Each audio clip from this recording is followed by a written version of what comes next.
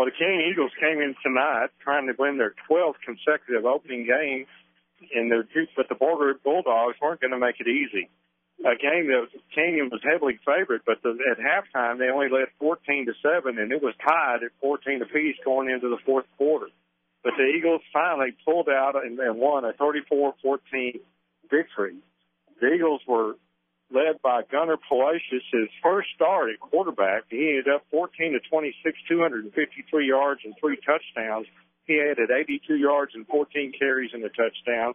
Owen Carver caught 5 passes, 143 yards and 2 touchdowns, and Dakota Puja also added a touchdown reception. All in all, the Eagles did rack up 394 yards of total offense. Borger was led by Bryce Day.